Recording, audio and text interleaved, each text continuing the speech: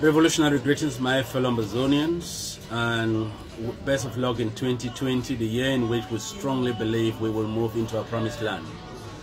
I launched today a new program called Right to Know the Truth.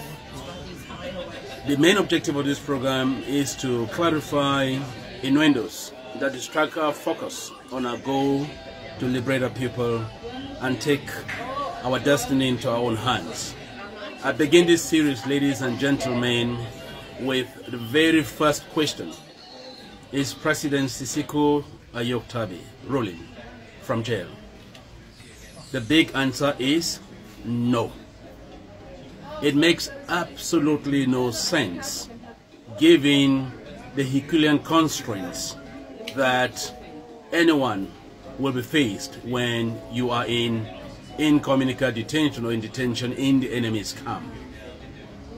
This narrative was fabricated by those that deliberately intended to mislead gullible Amazonians. And if you were one of those that believed this lie, I'd like to explain to you why this lie was manufactured, that President Sisiko Tobe is ruling from jail. There are four main reasons why the lie. The first reason, when the president came out of incommunicado detention, we were all very excited. But the president realized, following report from different structures of our movement, that the then leader was misleading the struggle, and we were losing. We were really losing. There was a strong need for the struggle to be repositioned. For anybody who knows the president, his immediate objective was, how can I empower SACO to be better so that we could get back the revolution on track? And there, of course, were a series of meetings that happened between SACO's government, leaders in detention, leaders of the Restoration Council, the ASC, and leaders of the House of County Reps. And from those meetings, there were two main objectives the president was driving. One was that the APNC that was created by the civil society to unite our struggle and make proposals to strengthen IG institutions supported by the House of County Reps, and SACO's cabinet do not run parallel conferences. The president insisted in meetings that they must go and merge these conferences, choose one venue either in the US or in Europe, choose one set of dates and come out united. We had two meetings from the SACO cabinet. His then vice president, Abongwa, chaired, and I led the APNC delegation. And to anybody who was in that meeting, we could tell you that the cabinet had not conceived a theme of the conference, a venue, and so on. They were not prepared. And on our side, everything had been done, but we were willing to work with the cabinet. SACO's cabinet was not interested in unity, and that fell flat. These are facts. They cannot be contested.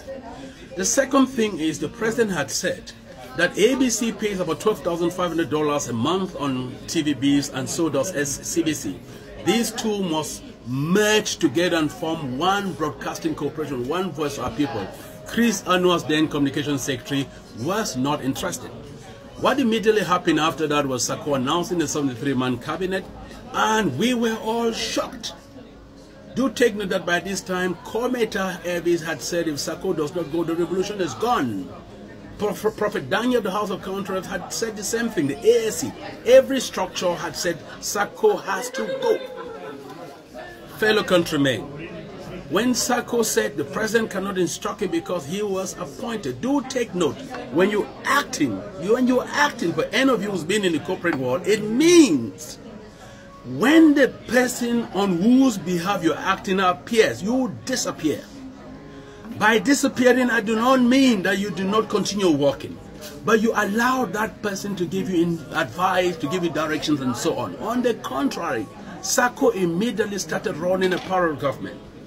When SCAF noticed the house was burning, they came in. SCAF has the truth. Let them talk now. Do take note that when it became clear that these guys did not want unity, the president called for a vote. In that vote, 11 out of 18 people in a meeting with SACO and Chris Ano voted that everybody should go to the APNC. You all know what happened. They went into blackmail. So let me conclude this. Anybody who attacked our leaders in jail, our people in jail, anybody who touches our president, that is a treasonable offense against the revolution, against the Amazonian people, and we assure you that you will pay for it.